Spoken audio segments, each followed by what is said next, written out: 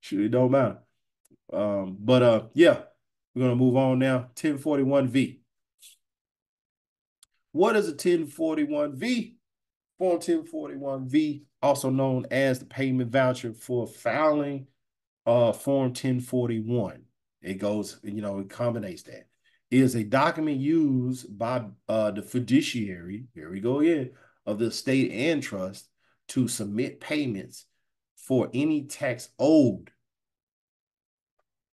Any tax owed. When filing IRS Form 1041, and who the tax is owed to is owed to the state. The U.S. income tax return to state and trust. Here's a quick breakdown of its purpose and use. Purpose. Form 1041V serves as a payment voucher. It is used when a state or trust owes taxes and the fiduciary needs to make payment. To who? The state or banker's EIN. With the filing of Form 1041, the voucher helps the IRS process the payment accurately by ensuring it is properly credited to the correct estate or trust. So why are we doing these forms now? Because we're letting them know this is where it needs to go. Okay. We have fiduciary duties, and we are the fiduciary of the state and the SSN account. We have control. We have authority. Okay. You're going to take the money from the SSN account and you're going to slide those assets over to the state EIN and cut a check to them. Okay. When to use. The form is used when mailing in a check or money order to pay the tax due. Check or money order. So what is the check or money order? The 1099 OID. The 1099 OID to pay the tax due for the Form 1041. Didn't I say that earlier? What was that? What was that, line 14? With the check mark? The 50K? That's what it's saying right there. That is the check. The voucher is to tell them to pay. You're directing and ordering them to pay. Ordering them. I'm going to show you something in a minute. Information required, okay, should be included with the payment when submitting the return by mail. We're doing it by mail. Information required. The voucher includes essential information such as the name of the estate, we just talked about that, or the trust, the fiduciary's name, I showed you that, the taxpayer's identification number, showed you that, of the estate or trust, the amount of the payment, and the tax year. No, I'm about to show that because I mean it's the same thing. I just like the 1099 OID says the same thing. So I did show you that. And the tax year for each payment is being made. So there you go. Answers your question if you can backdate. It's the tax year for each for which the payment is being made. Like I say, I stick to the 1 year ahead. Filing instructions. After completing the Form 1041V, it should be mailed along with the payment and Form 1041. What is the payment, man? What is the payment? The OID? Yeah. And what did it just say? It didn't say it, but that's what it is.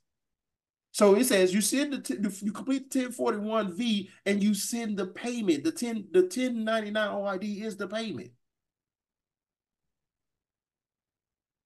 And 1041, they left out the OID. You should know what they talking about. Why you think they don't put all that information there? Because they don't want you to get on. They want you to be confused. But when you find out, so to the appropriate IRS address provided in the form's instructions. The payment should be made payable to the United States what? Treasury. Wait a minute. Wait a minute.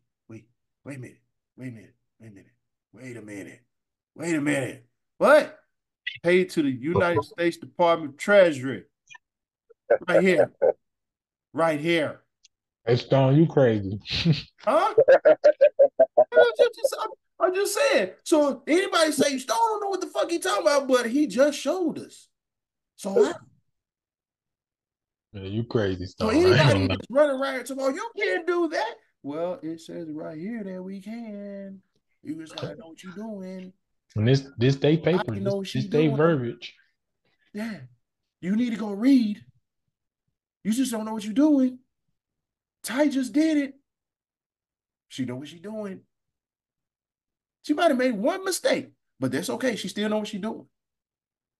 They showed it too. I'm showing her. Okay. Go back.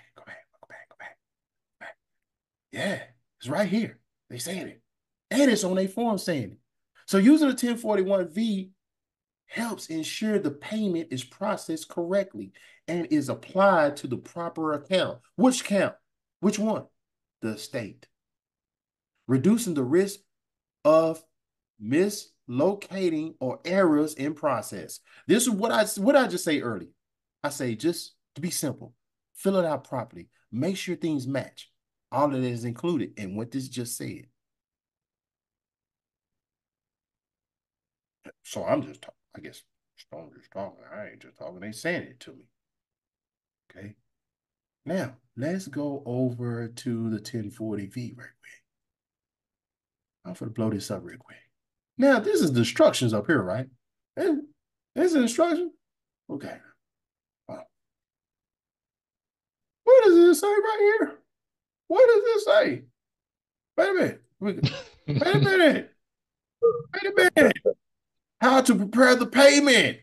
Make the check, the 1099 OID, or money order payable to the United States Treasury. What?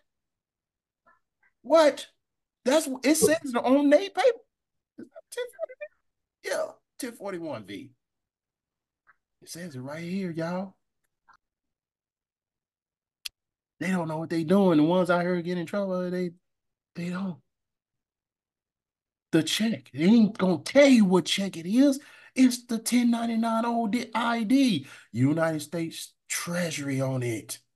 Don't send cash. So we got this money. Paper. I mean, it's paper. Book entry. It's paper. We're telling the accountants to go take this, take the check, which is the 1099 OID, and go get that money and transfer it to what? The state EIN, the state name. Here's the fiduciary, which is you, the living man. Here's the state address, zip code. And guess what? We have a -50 here because what? We're making a withdrawal to go to the state.